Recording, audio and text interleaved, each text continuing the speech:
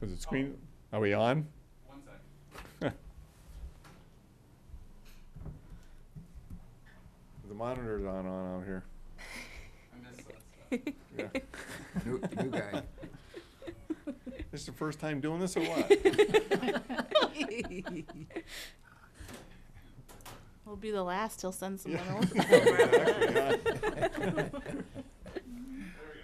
All right. All right. It's 4 o'clock on Thursday, January 9th, 2020. We have a quorum, so I'll call this library board meeting to order.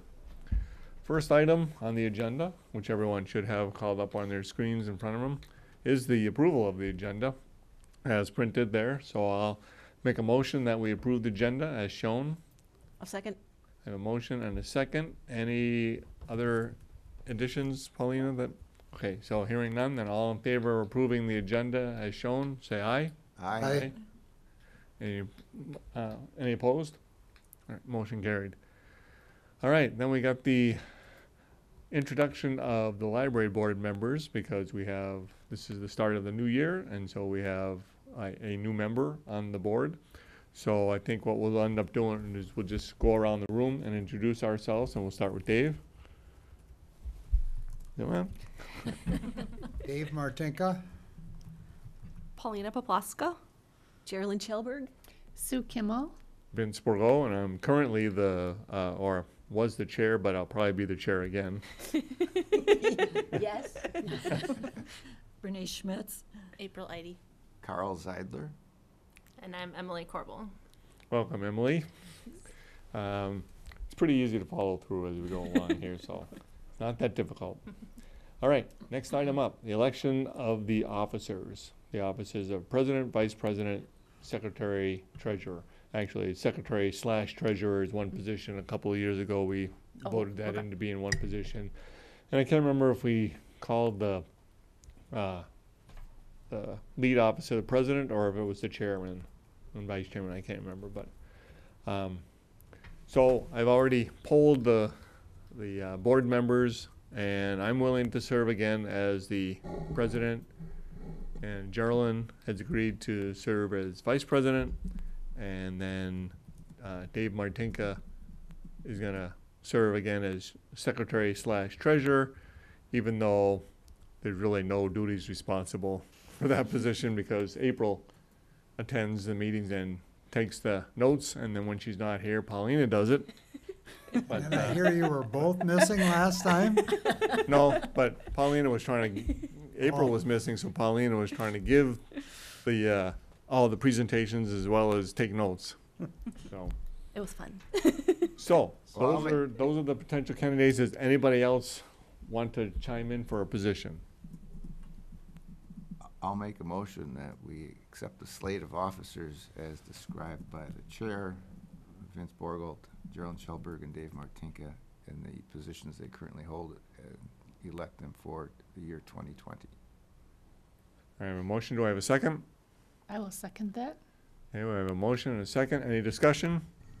Last chance to dive in if anybody wants to. Emily, you want to get in? No? All right. So then, all in favor of the election of the officers as mentioned in the motion, say aye. Aye. Any opposed? All right, motion carried. Item 4 is the Brown County Library Board Representative. That's just for informational purposes only, because Carl Zeidler is currently the representative, and his term goes through until the end of 2020. And Sue Kimmel is the current alternate. And the Brown County Library Board meets on the second Monday in June and November at 7 p.m. at the Brown County Library. Now the next item, the Traverse des Sioux Library Board representation, we're going to need someone from the Traverse des Sioux Library group to be a representative. Holly Postel was from the New Ulm Board, and she had done that for the last year or more, maybe even. And her term expired when she went off the board as of the end of 2019. So the county administrator is looking for individual or individuals who would be interested from the library boards in the Brown County. And the meetings are held every third Thursday at 9:30 a.m. in Mankato at the Traverse des Sioux Library Cooperative offices. So Paulina, is there anything else you want to add to that? No, during the summer, once in a while, they do explore some of the libraries in Traverse des Sioux. I know this past, I think April or May, they had a meeting at the New Ulm Middle School and library, so they do kind of travel around once in a while, but for the most part, it's always at the offices in Mankato. So if anyone is interested, we're also seeking individuals from the other Brown County library boards. I know there's no one in Springfield currently interested at this time. So if anyone thinks about it, just let me know and I can forward your name on to the Brown County administrator, and that they're the ones who officially do the nomination to the Traverse des Sioux board. Okay. All right, so if anyone's interested, of course, the time of the meetings will have an impact on that. On, 'cause it's yeah, on many 9:30 in the people's morning, schedules, so yeah. if most people work a day job, that's gonna be difficult to attend. So just leave that open for anyone to consider, and if you are, would like to be that representative, then just let Paulina know. Does it have to be someone on a library board? I believe so, yes. I think if we have difficulty, it might have to be someone from just the Brown County area, but it's always been a library board member. Does it have to be one person or can it be 3 or 4? We usually have, like Holly was the main person, but the alternate was from the Springfield Library. So if she wasn't able to attend, I think she called them up and said, would you be able to attend? So there's usually 2. But the main person would usually, I think, be at the meetings, yeah.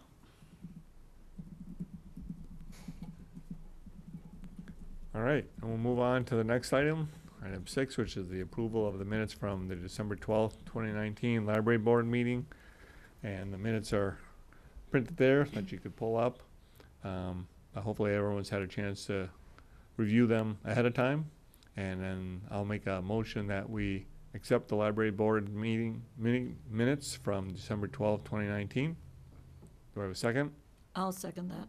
I have a motion and a second. Are there any corrections or oversights or edits that need to be made to that? All right, hearing none, then all in favor of approving the minutes from the December 12th, 2019 library board meeting, say aye. Aye. Any opposed? All right, motion carried. Now we'll go on to the financial report. Okay. Okay, Paulina? We are 100% through 2019, and our budget is approximately 85.07% expended. We still have several outstanding bills that will be paid at the end of this month for the 2019 fiscal year. So those will be included at our next meeting. I want to say we probably have about 5,000 to 6,000 just in bills that I think are still outstanding that we've had the invoices.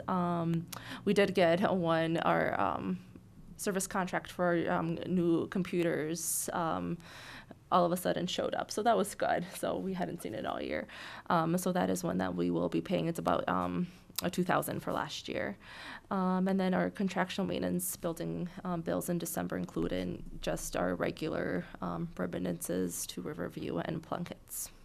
So with that additional bills that are outstanding, then what do you think that'll bump up the expenditure? Just to be honest, I'm not exactly sure. I didn't figure that out yet. Yeah. But We haven't inputted them in yet either. Let us know next month. Yes, and yep. what Well, the I'll final do 2 tally separate was. ones, yep. But if I'm hearing you right, it'll be right around 100%? I don't think so. No, probably 90% or so. 90%, so it'll be I'm under. thinking, it'll be Okay. under 100, Yeah, 'cause definitely. we've been running pretty much to a Yeah. 10 to 12% under Under, for the whole yeah. year, so. Mhm. Okay. All right, and we'll go into, any other questions for Paulina on the financial report? Then we'll go into the librarian's report. Okay. Paulina, why don't you start with the library department activities report and statistics? Sure. So our wiring project of the building began on December 17th, and funding is through Traverse des Sioux Library Cooperative and E-Rate. The crew came back today. They're still working on it. It's taking them a little bit longer than they anticipated. We didn't have any Wi-Fi access last week because some of the wires were a little bit wrong, but they were brought back up by our IT department here, which was great. They've both Nate and Maria have been wonderful in this project in terms of kind of troubleshooting some things that have arisen. So the wiring then, that's for Wi-Fi? Or what is that? That's just why they're pulling all the old wiring in the building and replacing it with new wiring at Cat 5, so the speeds Yep. will increase. Yeah. Okay. So that's fully funded through Traverse de Sioux. But yeah, it's just been interesting. I think they're having some difficulties in the building. So they were talking to some of the conduits, how they're laid out, or if just more interesting than other places they've been. Yeah. United Way will offer free tax prep at the library on Tuesdays and Thursdays from 9:45 to 4, starting February 11th. And our adult basic education classes have been continuing through the year on Tuesdays from 4:30 to 7:30, and those will be ongoing through June 5th with instructor Teresa Mosher. For the tax preparation, now, I know in the past the libraries had paper copies of tax forms and stuff. Are they still going to do that, do you know, or do you think because everything's kind of going away from paper, or? We will still receive some, but we have not received them yet. Okay. I think, what did Lisa say, February? Yeah, Lisa orders them, and they are scheduled to send the week of January 21st, and they estimated 3 weeks for shipping. So we're just waiting for them to get here. Okay. But we don't get as many as we Right, used to. yeah. I mean, a lot of it's done online now Right. and with electronic submission. And then I know we talked about it at last month's meeting. The delivery courier voting concludes tomorrow at 4 o'clock. And then that recommendation from the votes will be made to the TDS Library Board next week. And I voted, like I mentioned, for Alliance. Voting will, it appears by the votes that Gold is ahead of both of them. However, a big thank you to the director of Traverse de Sioux. She was able to work with Minitex and the member colleges to develop a strategy for delivery to colleges who did not want to see a reduction in how many stops they were going to receive to go down to 3. So they will be receiving 5 a week, and the result is that we will also receive a 5 a week with Gold. We'll be able to maintain that regardless of which courier is recommended. So we're going from 3 to 5, is that No, it price will be increase? it'll be the same increase as Gold presented, and it's just the happy coincidence that we're in the same town as MLC. So that definitely helps us. That it won't change the change in the courier though will impact St. Peter and the headquarters of Martin County, Waseca, and Watonwan. So they'll go down from 5 days a week to 3 with that. Okay, But it is a cost savings to all the libraries. Yeah. So, and what was the reason again that MLC was able to? There's Anne has worked to separate the public libraries and the academic libraries into 2 different contracts, mostly because the academic libraries are funded differently for courier. The state provides money for academic libraries to receive courier services, whereas public do not. So it's just a happy, like I said, geography issue that we would more than likely have gone down to 3 if not for MLC. Okay, so if Gold wins, we'll still get Norm, because we're in the same town as MLC, we'll get the 5 days a week delivery. But if we stick with Alliance, we'll still have the 5 days a week. Right, with it'll be a with higher price. Yeah, higher price. Okay.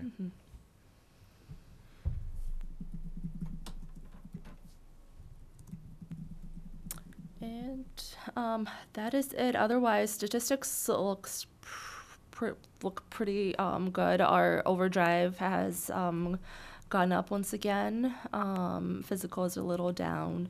I was surprised at both computer usage. It's a little down, but December I think was pretty busy in terms of the holidays and such. So both our dirt counts and computer usage are a little down. We did have a couple days where the wiring project affected. Oh, that's true. Yeah, we were. Yeah. All right, any questions for Paulina on the librarian's report? All right, then we'll move on to programming side. April? The New Ulm Film Society will begin its animated film series on Tuesday, January 14th at 6 p.m. They will be showing a mix of both children's and adult animated films. We want to thank the Optimist Club of New Ulm for their continued support of film screenings at the library. They have paid for our film license for the past several years. The art group will resume its meetings on Wednesday, January 15th. The group meets every Wednesday from 2 to 5:30 p.m. through May 13th, with the exception of January 29th, when we'll be upgrading the technology in the meeting room. The Lego Club will meet on Thursday, January 16th from 3:30 to 5 p.m. That is open to children ages 5 and older, and they are welcome to either do the building challenge that is set for the day or free building. The library, in partnership with New Ulm Community Education and Castle, is hosting a screening of the PBS documentary American Creed on Thursday, January 16th at 1:30 p.m. at the library. In the film American Creed, former U.S. Secretary of State Condoleezza Rice and Pulitzer Prize-winning historian David M. Kennedy investigate the idea of a unifying American creed. So after the screening of the film at the library, Dr. Timothy Grundmeyer, who is a professor of history at MLC, will lead a community conversation about the idea of a unifying American creed and what it means to be an American today. The documentary is a co-production of Citizen Film and WTTW Chicago and is made possible by the Corporation for Public Broadcasting as part of American Graduate Let's Make It Happen. The community conversations are supported by the National Endowment for the Humanities in partnership with the American Library Association, Citizen Film, Facing History and Ourselves, and the National Writing Project. So we want to thank all of those organizations for accepting our application to show this film and host the community conversation at the library. When did you say that was again, the 16th at 1:30? That's right, at the library. Rebecca Novak will present the Capitol Dames of Washington, D.C. at the Minnesota Valley Civil War Roundtable on Tuesday, January 21st at 6:30 p.m. On Wednesday, January 22nd at 3:30 p.m., we'll kick off our Wednesday Wonder Club. This is a new children's program. Once a month, 2nd to 4th graders will meet to explore different scientific principles. Some of the examples are exploring architecture by making spaghetti towers or studying fractions through making no-bake treats. We do ask people to register for that, so we make sure we have enough supplies. We're hosting our next drive-in movie on Friday, January 24th at 10 a.m. That's open to kids ages 2 through 4. The kids will have a chance to make a cardboard box car, park it in front of the movie screen in our meeting room, and enjoy a snack and a half-hour show. And we ask that kids register for that as well. Charlie McGuire, the singing sleuth, will present his Gripping Minnesota Tales on Tuesday, February 4th at 6:30 p.m. He has researched many historical events and people in Minnesota history, and he will present their stories through song. That program, which is free, is made possible by a grant provided through the Traverse to Sioux Library Cooperative, and it's funded with money from Minnesota Arts and Cultural Heritage Fund. So we thank the taxpayers for their support of that program. Any questions on programming? All right. We'll move on to the staffing update. Paulina? Okay. April, myself, and the HR director met with for a second interview with a candidate for the Programming and Technology Services Librarian on Monday, on January 7th. Tuesday, thank you. I don't know what day of the week it is. And an offer will be extended to them. It has not yet, but all the background and everything went well. So we hope to do that, I think, tomorrow, if it hasn't happened yet. The library aide position that we have, the part-time library position that we have available closes on Sunday, and on Tuesday, Shauna mentioned that we have 23 applicants. So we have quite a stack. Yep. That's it. All right. Any other questions on the overall librarian's report? And we'll move on to the action item. We've got one today, Resolution 2020-01, accepting the October 7th through December 31st, 2019 donations and memorials. The attached list describes donations received from the library, by the library, from October 7th through December 31st, 2019. This includes general donations and memorials. The Library Board of New Ulm Public Library accepts these donations with gratitude of the donors, and that's if we approve that. And then the listing shows either the cash donation or whatever they donated. There's books, DVDs, pumpkins, and then there's a breakdown at the bottom as to how the donations came in. So I will entertain a motion then to approve and accept the donations from October 7th through December 31st, 2019. So move. Second. I have a motion and a second. Any discussion? Hearing none, then all in favor say aye. Aye. Aye. Any opposed? All right, motion carried. Any other business, Paulina? Nope. All right, then we're done. We're at the adjournment phase. Thanks, everyone.